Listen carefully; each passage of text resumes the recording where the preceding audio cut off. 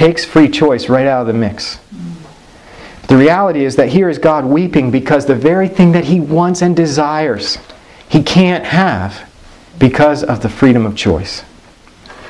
2 Peter, we know this, 1:3-9, the Lord is not slack concerning His promise, as some count slackness, but is long-suffering toward us.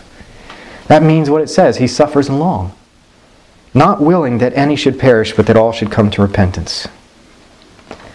You know, as we think about what we have to go through, what we are going through, let us not just be concerned about ourselves, but let's be concerned about each other, right? James chapter 5, verses 19 and 20. If God pleads with us, shouldn't we plead with one another? James chapter 5, verses 19 and 20. As we press together, we're going to have to plead for one another as well. I like the way that James puts it here. James chapter 5, verses 19 and 20. He says, Brethren, if any one among you wanders from the truth, and someone turns him back, let him know that he who turns a sinner from the error of his way will save a soul from what? Death. From death, and cover a multitude of sins. You know, more and more lately, I find myself pleading with people, do you? I never thought I would grovel like I do, but I'm getting desperate. I feel like, you know, you just feel like you almost have to plead. Don't do this thing. Don't go this place. What are you doing? Stop. And I know we can't force people, and I understand that. And the Holy Spirit brings conviction. I understand that too. But He may want to bring conviction through you.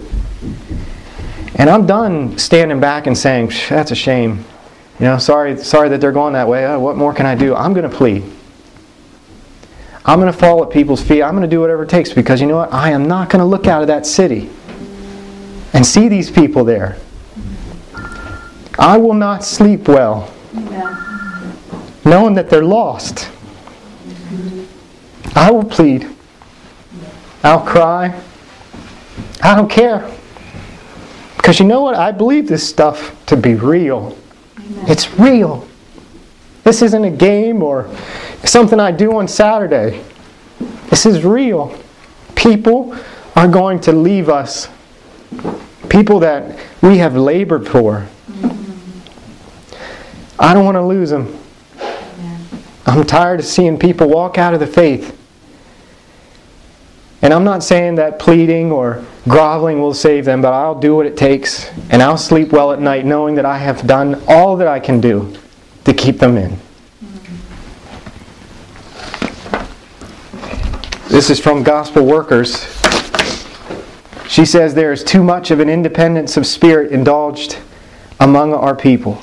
This must be laid aside, and there must be a drawing together of the servants of God.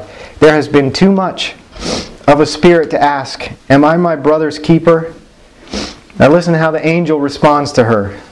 Yes, you are your brother's keeper. You are. Thou should have watched carefully for thy brother, be interested for his welfare, and cherish a kind, loving spirit toward him. Press together, press together, press together. She says it 3 times. God designed that man should be open-hearted and honest, without affection, meek, humble, and with simplicity. This is the principle of heaven. God ordered it so. You remember when, well, what time is it? All right. Do you mind if we look up 3 more scriptures? And then we'll close. 1 Thessalonians chapter 2.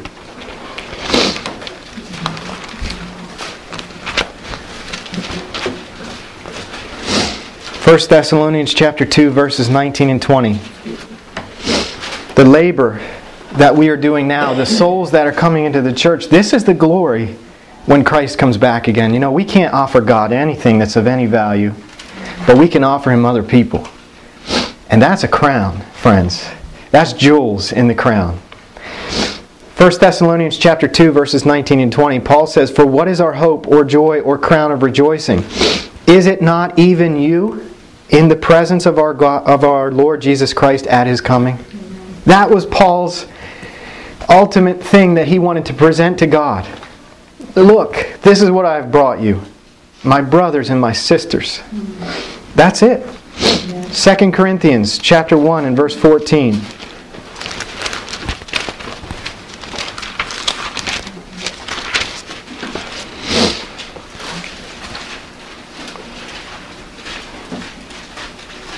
I'll start at verse 13. For we are not writing any other things to you than what you read or understand. Now I trust you will understand even to the end, as also you have understood us in part, what that we are your boast, as you also are ours in the day of the Lord Jesus. Again, just laying down the principle that you and I are going to present each other to the Lord on that day. You know, we are integrate, working with each other to present each other to the Lord. You know, when Peter denied the Lord, he felt as if he had been lost forever, didn't he? And when Jesus rose from the dead and he talked to Mary, he said, go tell the disciples and Peter, right? He wanted to reassure Peter that he is still okay, that he had sensed Peter's repentance. And then they have this interaction on the shore later when Jesus reveals himself to them again. And Jesus asked Peter 3 times, just like he denied him 3 times. He said, do you love me? And Peter says, yes, Lord, I love you. And Jesus said, if you love me, feed my sheep. He did that 3 times. Do you love me? And Peter's getting, kind of worked up. He says, Lord, you know that I love you. And Jesus said it, feed my sheep. 3 times. And so as we close this morning, I ask you, do you love Jesus? Do you love Him? If your answer is yes, feed His sheep. Care for His sheep. Press together with His sheep. Do you love Him? If the answer is yes, press together. Press together. Press together.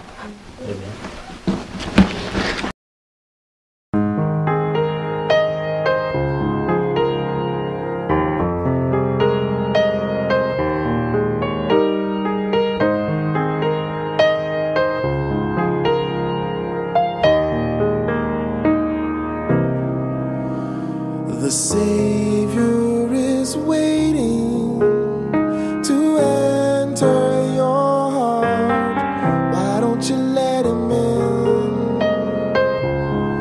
Why don't you let Him in? If you receive Him, your darkness will end. Open your heart and let Him in. He's waiting.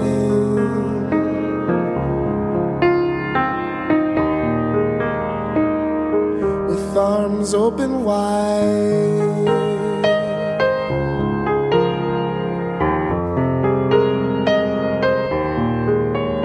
I heard somebody say, I'll do it tomorrow, but tomorrow is only made for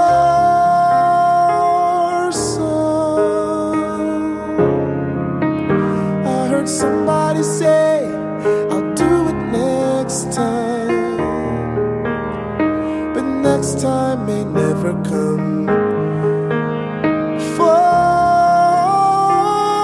you. Time after time He is waiting, and now He is waiting again to see if you're willing to open the door.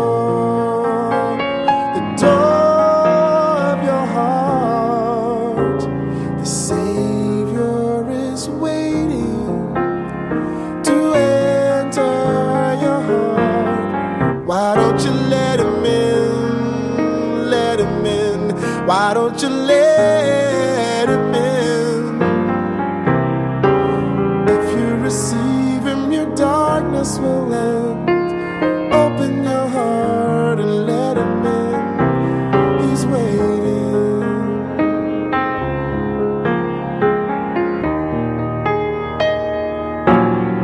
Oh, if you take one look towards the Savior, my friend, you will find His arms are